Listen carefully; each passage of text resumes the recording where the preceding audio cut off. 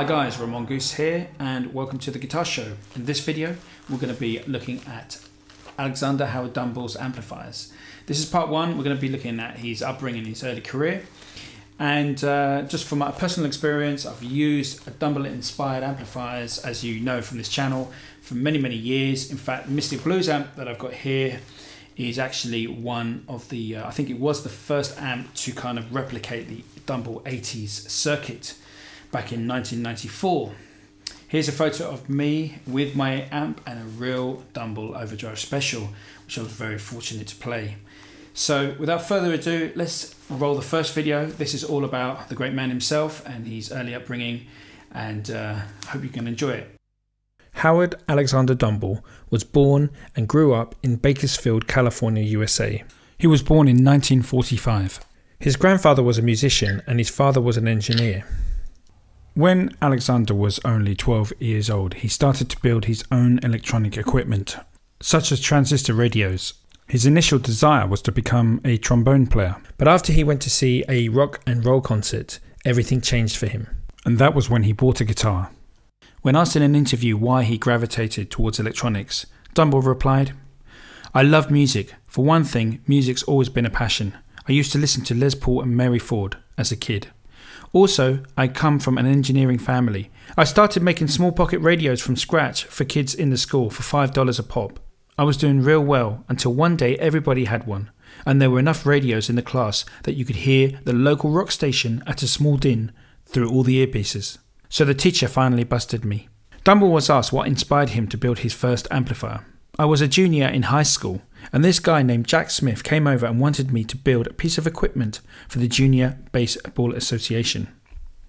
We built this huge 200-watt power amplifier so they could announce to 9 baseball diamonds. As I understand it, it still works today. Then Jack and I made some dual Showman type amps. Although we couldn't get Fender transformers, as they were very tight about what they'd send you, we used David Hafler transformers, which made the amps sound quite extraordinary." Dumble was asked, "To build your own amps, had you taken apart other amps such as Fenders and Gibsons?" And Dumble replied, "I can draw some of those schematics from memory. Of course, I had to absorb other approaches. In fact, my old Fender mods I did in the late 1960s were exactly the same as the schematics a lot of the later high-gain amplifiers used." When asked about his early music beginnings, Dumble replied, "You know, I wanted to be a trombone player, and we always had a piano in the house. There was always music around. My grandfather, on my mother's side, had a huge string band, unbelievably 20 pieces. I still have my first guitar, a National guitar. I still have it. So after getting the guitar, that was it. I didn't like most of the amplifiers I could find at that time. This was back in the 1960s. He took up the guitar at age 16 and later did his fair share of studio dates in Hollywood, which included working with the songwriter Jim Webb. After finishing high school, in 1965 he built a series of amplifiers for Mosrite. Sammy Mosley of Mosrite Guitars commissioned Alexander to build 10 amplifiers for the Ventures. When asked how he came to make amps for the Ventures, Dumble replied, "I was an 18-year-old kid in school in Bakersfield. I went to see Sammy Mosley, who was the only person I had access to there, and just bold-faced said, 'I've got something that sounds like nothing else. You'd better hear it.' And it flipped him out. He said, 'This is the best thing I've ever heard.' He offered to go in with me to build 10 amplifiers. He bought the parts and paid me $90 a week for about 4 weeks, and then I had to work for free. But I still got to build 10 amplifiers on a production basis when I was only a kid. They were called Mosrite amps, but they were my design. Actually, I built 11, so I still have the original one I built. The Ventures played through them and were really interested, but it was too much rock for them. They wanted me to go into business with them, but I decided against it and went back to playing in studios and in rock bands." Mosrite only produced 11 Dumble-designed amps. Apparently, they were all piggyback heads. Ultimately, Mosrite did not mass-produce the Dumble-designed amplifiers, and apparently Dumble fell out with Mosrite over this. After this, he continued playing guitar and also worked on his own future electronic designs.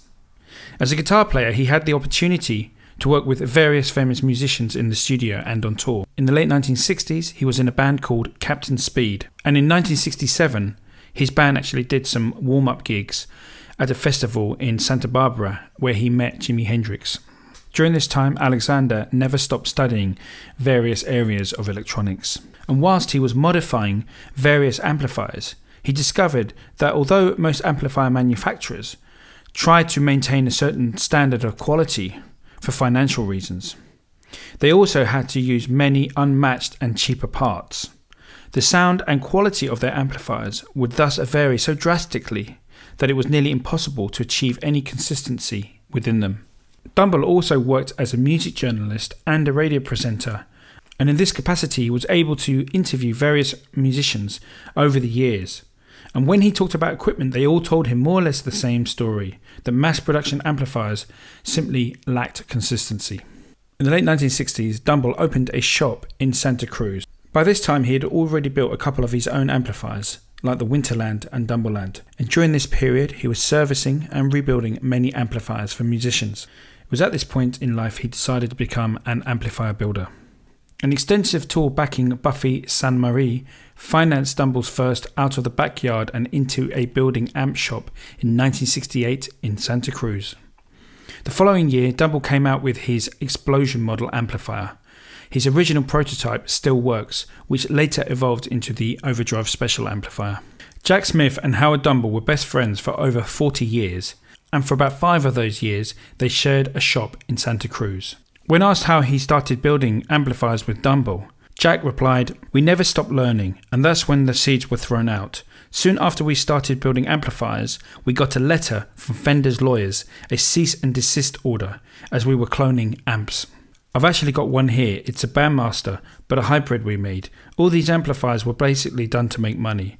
Howard and me would listen to the customer, and we had many different circuits, tone circuits and stuff, depending on what style the person played." Dumble felt that there were certain qualities lacking in commercially available amps of the period.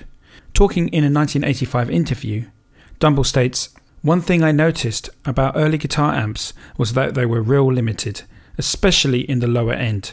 But you have to be careful to make sure you still keep the proper mid-range and treble response. You can't build a hi-fi circuit and expect it to be a good guitar amp. It just doesn't work out. You need a whole different response curve.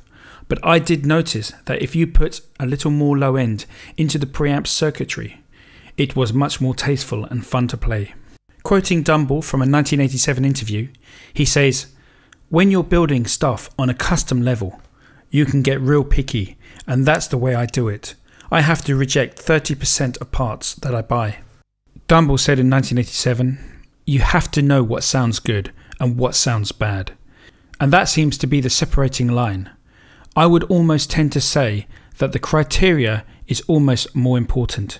You have to have the ear." The first official Howard Dumble amplifier was called Explosion. Dumble says, "Right after I separated away from the Ventures, they were pretty crude looking. In fact, I've got one here. I keep it hidden here. I made way back in the 60s. I didn't call it Overdrive. In fact, on the switch, it just said Explosion 1 and 2. And then I started thinking, how hip would it be if I could pad in this foot switch and do all this stuff?" When Dumble was asked what modifications his Explosion amplifier underwent before it became the Overdrive Special, Dumble replied, "The active circuitry changed quite a bit, and the tone circuitry did also. But the concept of processing the signal post-preamp stayed the same. Most other high-gain amplifiers use a preamp gain boost, but I broke away from that quite early, in the late 1960s. I found that trying to build the signal up before the preamp had a tendency to really overload the preamp, and you got non-harmonic tones and a very unmusical end result. Plus, you ran into a lot of vacuum tube problems with harmonics. So what I wanted to do was get all the wonderful oomph and beautiful sustain and harmonic richness without the electronic troubles." By 1968 and 69, Dumble was making some really heavy-duty amplifiers that were rated at 200 watts. Dumble says, "Way back then I was building high-power vacuum tube amplifiers. I still have some of them, and they still work in fact. I've currently got one on tour with Stevie Ray Vaughan right now, one that I built way back in 1968. Probably the first real Dumble amplifier was the Winterland, which was about 220 watts. It was also available as a straightforward power amp with up to 450 watts. These could be used with any type of preamp. The Dumble Winterland amplifier was one of the first professional music products released by Howard Alexander Dumble under his own name. The Winterland was designed as a bass amplifier with 220 watts, but many guitarists used it as well. Okay guys, this is the Winterland. And this amplifier was one of the first musical products released by Dumble. The Winterland was basically designed as a bass amplifier with 220 watts of power. But a lot of guitarists used this amp as well. Along with this, he built a Winterland as a straightforward power amplifier with up to 450 watts or more. It was equipped with 3 octal preamp tubes and 4 KT88 power amp tubes. But as KT88 power tubes were sometimes hard to find, in some models he replaced these with 6550 tubes. Dumble named this amplifier after a famous concert hall in San Francisco. It's also important to mention that this is actually a dyno kit amplifier that Dumble built. One source of inspiration for this amp might have been a Marshall Major 200 watt power amplifier, which is also equipped with KT88 power tubes. Dumble's friend Jack Smith says the following about the Winterland amplifier. As far as I can remember, Howard built them for Michael Hauser, a bass player. Michael was using a Sun bass amp before, and Howard made him 2 Winterlands, and they sounded great. Actually, I had one of them here in the shop not too long ago, and it still works perfectly. The Winterland's basic tone has many of the Dumble-like characteristics. However, the clean tone differs from the Overdrive Special's clean tone. The Dumble Winterland was a beautiful sounding bass and guitar amplifier that produced more natural clean sounds with a far greater harmonic response than many amplifiers of its time. The Winterland was only available as a silver-face model, with perhaps no more than 20 examples ever being made. As you can see in this photo of the front panel, it has the following features: 2 inputs, volume, treble and bass controls, with treble and bass boost switches. Thanks guys for watching this video. In part 2, we're going to be looking at all the various Dumble models such as the Overdrive Special and the Steel String Singer. Until then, God bless. Goose signing out.